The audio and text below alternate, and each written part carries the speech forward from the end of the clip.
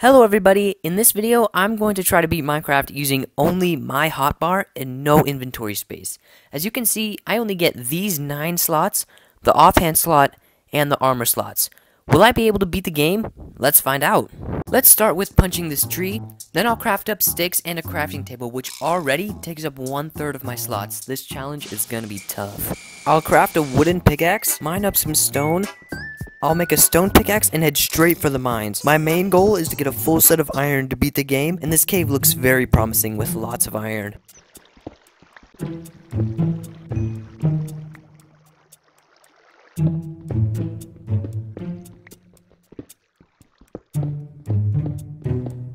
Huh? Oh, ow, jeez!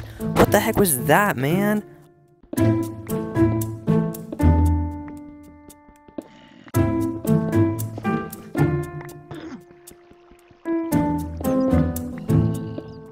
Alright, it's time to get out of here and make some armor and food, because I am starving. I'll kill these pigs and sheep and make armor with my iron ore. I'll make a bed to sleep through the night just like this. Here's my iron axe and pickaxe. Now we are fully geared up with everything we need except for a bucket, which we will make very shortly.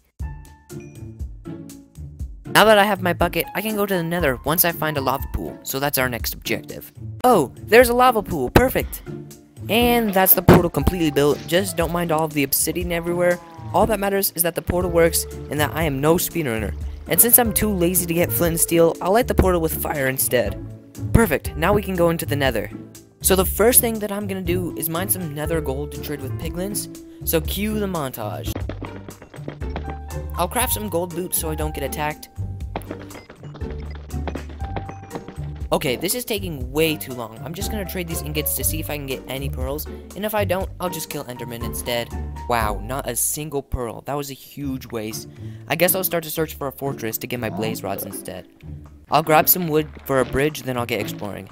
I guess I'll go this way and see where I end up. Thankfully, it only took about 10 minutes of exploring to find a fortress, and around 3 minutes to get the 6 blaze rods I needed. So when I was done, I just dipped and began to head to the warp forest that I passed nearby, about 100 blocks back. And once I went back home to store my inventory, I went to the warp forest with some boats and began to slaughter endermen until I had all 12 ender pearls in my possession that I needed to beat the game with.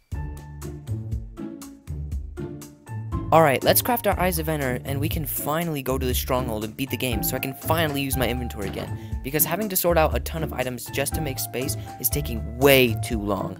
So let's take some extra food and some beds and let's go kill this dragon. Okay, let's see where the first eyeball goes so I know which way to go. And, oh, it's that way, alright. Okay, let's do this. Bro, I've been sailing the ocean for about 500 blocks already, and I have to be getting close. Alright, according to my calculations, it should be down if I throw one right here. Oh, and, oh, yes, it went down. Let's go. Okay, I finally dug this hole out. Now let's block it up and get digging. Okay, it must be right here. Let's just break this spawner really quick, then we can fill out the portal with the eyes and beat the game with only one hotbar and nothing else. Hold on, I'm gonna grab some blocks just so I don't spawn in the void and die. Alright, now that I'm here, let's break these pillars and kill this boss. Now, I'd want to say that this was super hard, but it was kinda just a walk in the park for me, as the enderdragon isn't that hard, but something did happen right at the end though. Okay, this should be the last perch, and I'll finish my hotbar challenge, so let's go. Come on. No. Oh, no way. My axe broke, bro. No way. I better kill him with my hand. Come on, please. Please. Yes, dude. Let's freaking go, bro. My whole hotbar was filled before this. Now it's just 2 slots left, bro.